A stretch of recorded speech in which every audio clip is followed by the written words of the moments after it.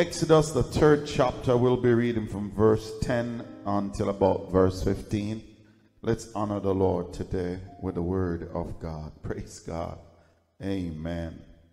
From verse 10 of Exodus, the 3rd chapter, until verse 15.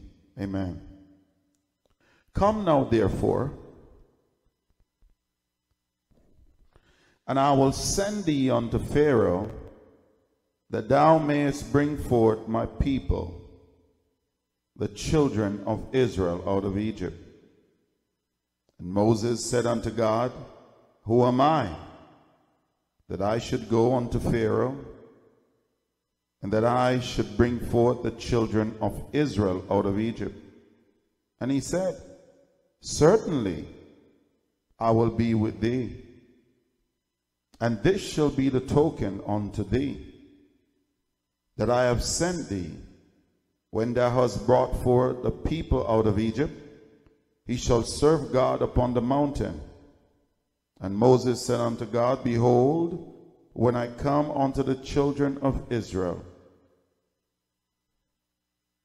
and shall say unto thee, The God of thy father hath sent me unto thee. And they shall say unto me, What is your name? Good question, don't it? What is your name? What shall I say unto them? And God said unto Moses, I am that I am. And he said, Thus shalt thou say unto the children of Israel, I am hath sent me unto you. And God said moreover unto Moses, Thou shalt say unto the children of Israel, The Lord God of your fathers, the God of Abraham, the God of Isaac, and the God of Jacob, hath sent me unto you. This is my name forever, and this is my memorial unto all generation. And may God bless the reading of the word, and we honor it by saying, Glory be to the Father, to the Son, and to the Holy Spirit. Please be seated if you can. We welcome you, everyone here. Welcome the leadership here. Everyone that's online, amen. We welcome you, amen, to another day of going through the scripture, the Holy Scripture, amen. Come on, somebody say the Holy Scripture. Amen. Welcome everybody. Welcome all of our friends and neighbors online. Welcome all of you that make it out today, amen, to hear the word of the Lord. Amen. Good to see all of you. Praise Jesus. Listen, and listen good. I have went through a complicated day yesterday. Hello, somebody. A very complicated one. Have you ever find yourself dealing with non-stop complication? Seems like everything that's supposed to go right, go wrong. Everything that's supposed to be normal is abnormal. Anybody here today or online or any of our viewers from around the world ever got to that place and have one of those days? Come on, talk to me today. Everything you plan, the way you plan it, how you plan it, it seems like everything just complicated. I heard one of the musicians say, Marshall, that's not the way you planned it. That's not the way you hope for it. That's not what you believe for it. But the day becomes so complicated. Nothing is wrong with the day in itself, but the occurrences and the activities that occurred in the day. And so I am saying to God yesterday, I'm saying, God, what do you want me to talk to the people about today? And the Lord gave me an answer. He said to tell you that he knows that it's complicated. Hello, somebody. He knows that it's complicated. And we're going to be reading about a man today who is very complicated. His name was Moses.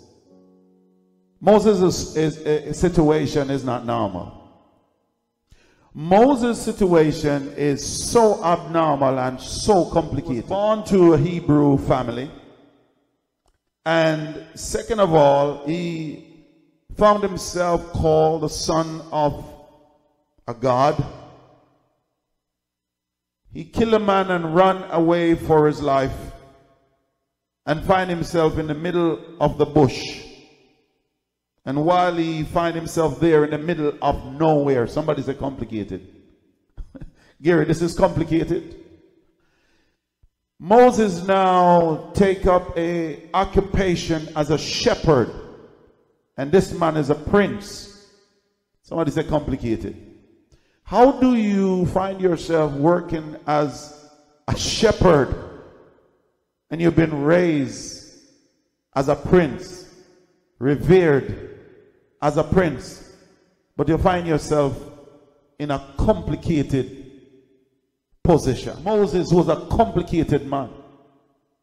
So now he found himself, Pastor Elizabeth dealt with this last week, he found himself now in Jethro's house, and from there now, from the house where he married this beautiful princess, he found himself in Mount Zion. And while he found himself upon Mount Zion, he came in contact with a complicated experience with a green tree burning.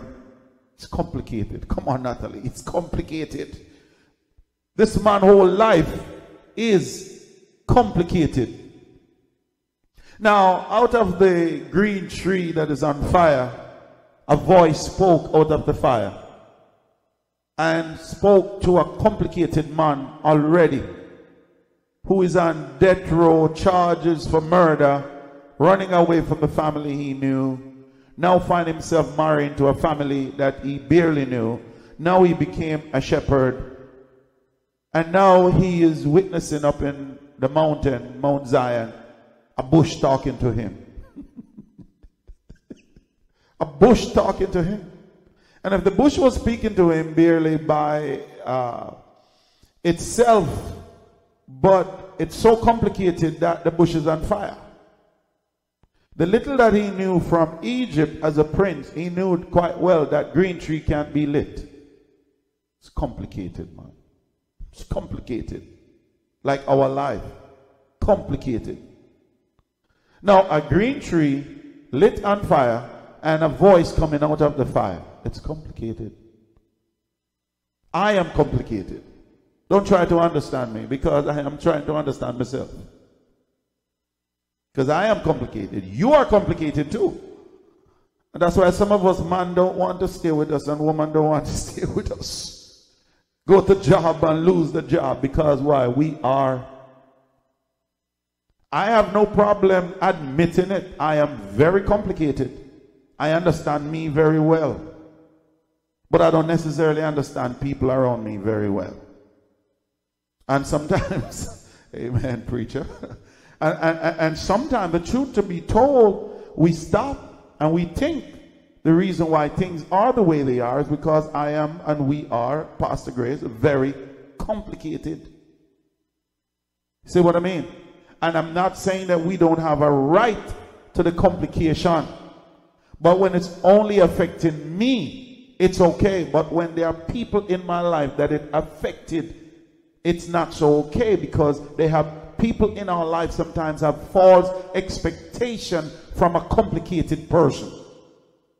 And when you have a complicated person that's fighting battles in your mind that you can't explain. I can't explain to Pastor Elizabeth the battles that I'm fighting in my mind every day. I am very complicated. Hello. You are very complicated. Don't sit there and look cute as if you don't know. All of you, you are very complicated. Moses was very complicated, was a very complicated man. And now at the end of that, a bush talking to him and a voice inside there telling him to go on an assignment. That's more complication and complication. You want me to go on an assignment? I don't know you. I heard about you. I don't even know your name, but you're complicating me more. Come on, somebody. Say it's complicated. Successful people live complicated life because you have to do what normal people are unwilling to do. You have to be what normal people refuse to be. It makes you complicated, and no matter how much you explain what you're thinking about, people don't get it. You ever tell somebody something that you're thinking about, and 6 days later they come back to the reality and say, oh, I get it. No. Come on, somebody. But that's what I was trying to tell you a few weeks ago. You cannot walk a day in my shoes, and I cannot walk half a day in your shoes. Because your struggles and your fights that you are dealing with is extremely complicated. Your mother don't know what you're dealing with. Your father don't know what you're dealing with, because there's a battle going on the inside of every one of us that are seated here. And so we go through the complication every day and we put Jesus in it. Hello, somebody. So God said to Moses here in verse 10, let's go back there and see this complicated thing here. In verse 10, he said, come now. God is talking to him. And he said that I, God, will send you on to Pharaoh. First of all, the man is running away from Pharaoh.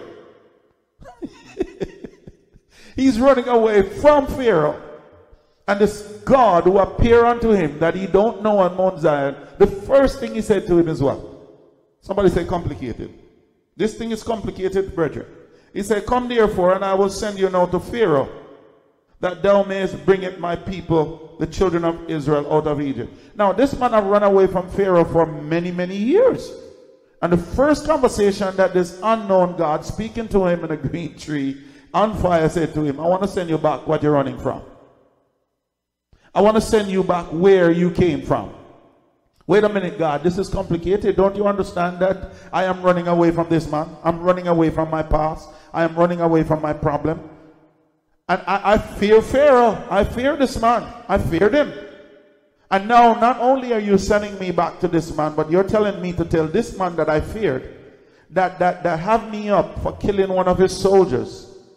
He have me up and he want to kill me because he consider me a murderer, and there is a arrest warrant out there for my arrest. And you want me to send me back to him and to tell him to let the slaves go, the slaves that making money every day. Somebody say complicated. How do we navigate the complication that we go through every day and still make sense with our life and don't quit? And throw in the towel and just give up. I told you before, I am very complicated because I'm a dreamer. It's very difficult for Pastor Elizabeth to marry to me. Why? Because I'm a dreamer. I don't get a day off. I don't take a day off. I don't take a day off in my mind. I'm always dreaming. I'm not on cruise control. I'm always dreaming, and I'm sharing the dream with the people that are nearest to me, closest to me. And I'm dreaming, and if they're not dreaming, you know how complicated that is to tell somebody that's not dreaming that you're dreaming, and you're dreaming right now when they want to have breadfruit and saltfish. And so the complication in our life today make the difference in our life. Come on, somebody. It make a unique difference in our life. The things that we see as a challenge sometimes in our life is the very same thing that God wants us to conquer. Hello, somebody. And so now in the 11th verse, and Moses said unto God, because he said his name was God. Who am I? Moses is asking this question. No, who am I that I should go unto Pharaoh? Now, first of all, Moses is running away from Pharaoh. I know you're sending me back to what I'm running away from. Who am I to do that? What power do I have? What authority do I have? Who am I? I'm a nobody. Have you ever feel as if you're a nobody? Anybody here? Feel like you're not worthy? And it's one thing when you keep it inside of you and you're struggling with your own insecurity. You're struggling and fighting your own demons. You're struggling and fighting the defeats that are taking place in your head. Most of the time, it's we that beat up us the most, more than others that are beating us up.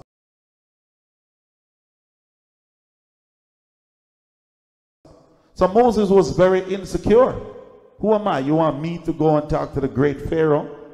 I am nobody. I am nothing. Why do you want me to go and speak to Pharaoh? And if it was speaking to Pharaoh on my behalf, but you're telling me to tell Pharaoh to let the people that make him wealthy go. Complicated. Come on, somebody. Talk to your neighbor. This is complicated. Amen? Very complicated. So now Moses wants to know, so who am I in verse 11? Who am I that I should, what it said, verse 11, and Moses said unto God, who am I? that I should go unto Pharaoh, and that I should bring forth the children of Israel out of Egypt. The man was insecure. He didn't think that he was worthy. He didn't think that he had the ability to do what God is calling him to do. He didn't believe that it was possible for him to do that. There are times when I'm dreaming, there are times when I'm doing things where it feels as if I'm in it all alone. And there are times when it seems as if it don't make sense. And unless in this case Moses was told, listen, I the Lord is with you. So as complicated as it sounds, I am with you. Verse 12. Exodus chapter, the 3rd chapter, verse 12. And he said, certainly I will be with thee, and this shall be the token unto thee, that I have sent thee, when thou brought forth the people out of Egypt, and you shall serve God upon this mountain. Now, when God come to you and say to you, certainly I am with you, don't that make you feel good? Anybody? Huh? God is saying, I am with you. You already complicate me. But at the end of the complication, you say to me, I am with you. Anybody here want God to be with you? Come on, anybody here want God to be with you? Come on, somebody. Amen. Now God is telling a complicated man that I am with you. Moses don't have a clue what that meant. How do I know you're going to be with me? Somebody say complicated. This is complicated. But nevertheless, even though it's complicated, God is with us. Come on, somebody. Look at verse 13. In the same verse 12, then he said, he shall serve God upon this mountain. So God is telling him, go and get my people, get them back. And when you get them back, I want you to have church in this mountain. Now, God didn't explain to Moses, Moses, listen to me, Pharaoh is not going to make it easy for you. He did not tell Moses the difficulties that he have to go through in life. He did not tell Moses how the challenges would come and when it come. He just gave him an instruction, go and tell Pharaoh to let my people go. How many of us and how many times we have a good idea and a good vision and a good insight of what we want to do? We can see the end result, but we don't see the process in between. And when the trouble come in between, we feel like we want to quit and give up. It sounds good. I am with you, Moses. Go and tell Pharaoh, Moses. But wait a minute now. Why didn't you don't think it would be much better if God was to explain to Moses, hey, Moses, listen to me. Pharaoh's heart will be hardened. No, you're not talking to me today. I don't think you get it. Come on, somebody shout, this is complicated. But God is going to work it out. Come on with me today. Amen. Look at the 13th verse of Exodus, the 3rd chapter. And Moses said unto God, behold, when I come unto the children of Israel, he's talking back to a complicated God that he's meeting for the first time. So when I come into the children of Israel, what shall I say unto them? And listen to God's answer. Somebody say complicated. The man is saying, yes, God, I will go. But when I go, when I meet the people, what should I say to them? It's a good question, don't it? Here's God's answer to Moses. Tell them that the God of their father has sent me unto you, and that they should say to me, what did they say to me? What is your name? What shall I say unto them? Now, Moses is asking God a question. Okay, I'm going to tell them. This is a complicated position for Moses to be in, number one. Are you with me? So complicated, number one. All right, he is going. He's willing to go. He accepts the duty that I will go. Pretty much like God calling all of us today and telling us to go. Go and teach and preach the word of God. It's complicated. People talk about you. People misinterpret you. People don't understand you. Truth to be told, they said, we are too complicated. But now God is saying to Moses, Moses, listen, this is what's up. This is what I want you to understand. When you go, you're going to tell them that I am sent you. Now, this is more complication here. I'm asking you your name. It's a simple question, God. And your answer to me with that name is to tell them that I am that I am. Wait a minute. Couldn't you just tell me my name is Jehovah? Couldn't you just tell me my name is God? You're sending me on a complicated task. The least you can do is tell me your real name. Instead, he said, I am. Anybody here ever find yourself at a place where you just want God to say yes or no? And he don't say nothing? And sometimes when he does answer, he just give you a complicated answer. I am sent you. Now, first of all, the people that he's going to go say that to don't like him very much. Because he dressed like an Egyptian, and the Egyptian have them in bondage. Do you know how difficult it is for you to like people that hate you? Do you know how difficult it is for you to like people that oppress you? Do you know how difficult it is for you to like people that wants to make you a slave, tell you when to eat, if to eat, how hard to work, and to work harder? They don't like him, and now he's going back. How do we navigate the complication that we go through every day and still make sense with our life and don't quit? And throw in the towel and just give up. I told you before, I am very complicated because I'm a dreamer. It's very difficult for Pastor Elizabeth to marry to me. Why? Because I'm a dreamer. I don't get a day off. I don't take a day off. I don't take a day off in my mind. I'm always dreaming. I'm not on cruise control. I'm always dreaming, and I'm sharing the dream with the people that are nearest to me, closest to me. And I'm dreaming, and if they're not dreaming, you know how complicated that is to tell somebody that's not dreaming that you're dreaming, and you're dreaming right now when they want to have breadfruit and saltfish. And so the complication in our life today make the difference in our life. Come on, somebody. It make a unique difference in our life. The things that we see as a challenge sometimes in our life is the very same thing that God wants us to conquer. Hello, somebody. And so now in the 11th verse, and Moses said unto God, because he said his name was God. Who am I? Moses is asking this question. No, who am I that I should go unto Pharaoh? Now, first of all, Moses is running away from Pharaoh. I know you're sending me back to what I'm running away from.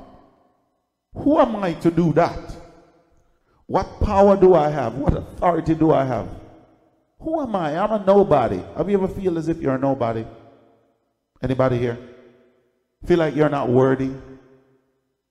And it's one thing when you keep it inside of you and you're struggling with your own insecurity. You're struggling and fighting your own demons. You're struggling and fighting the defeats that are taking place in your head. Most of the time, it's we that beat up us the most, more than others that are beating us up. So Moses was very insecure. Who am I? You want me to go and talk to the great Pharaoh? I am nobody. I am nothing. Why do you want me to go and speak to Pharaoh? And if it was speaking to Pharaoh on my behalf, but you're telling me to tell Pharaoh to let the people that make him wealthy go. Complicated. Come on, somebody. Talk to your neighbor. This is complicated. Amen? Very complicated. So now Moses wants to know, so who am I in verse 11? Who am I that I should, what it said, verse 11, and Moses said unto God, who am I that I should go unto Pharaoh, and that I should bring forth the children of Israel out of Egypt? The man was insecure. He didn't think that he was worthy. He didn't think that he had the ability to do what God is calling him to do. He didn't believe that it was possible for him to do that. There are times when I'm dreaming, there are times when I'm doing things where it feels as if I'm in it all alone. And there are times when it seems as if it don't make sense. And unless in this case Moses was told, listen, I the Lord is with you. So as complicated as it sounds, I am with you. Verse 12. Exodus chapter, the 3rd chapter, verse 12. And he said, certainly I will be with thee. And this shall be the token unto thee, that I have sent thee, when thou brought forth the people out of Egypt. and you shall serve God upon this mountain.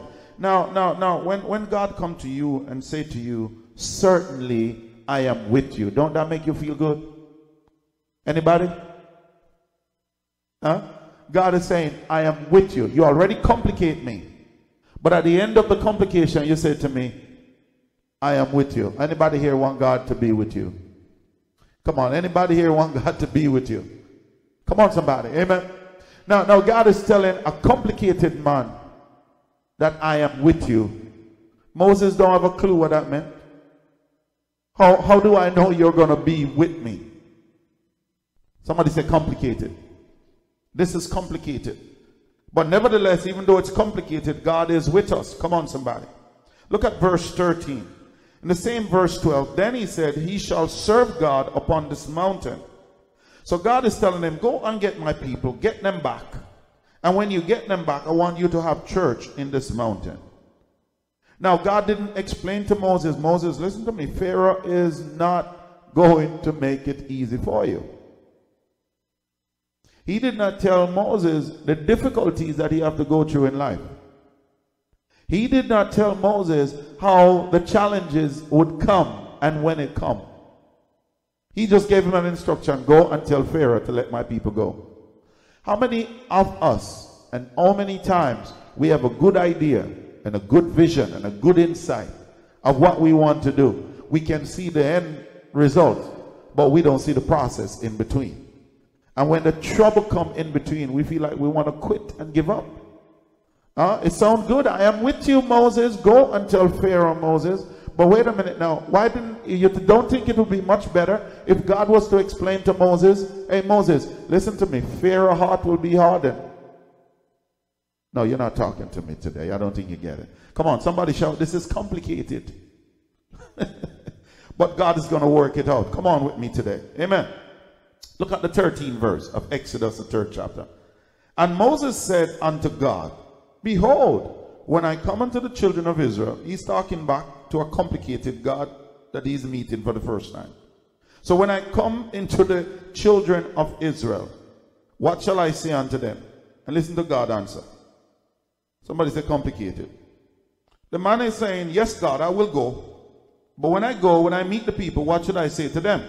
It's a good question, don't it? Here's God's answer to Moses.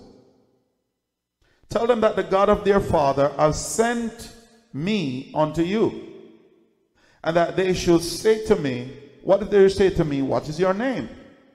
What shall I say unto them? Now, Moses is asking God a question. Okay, I'm going to tell them. This is a complicated position for Moses to be in, number one. Are you with me? So complicated, number one. All right?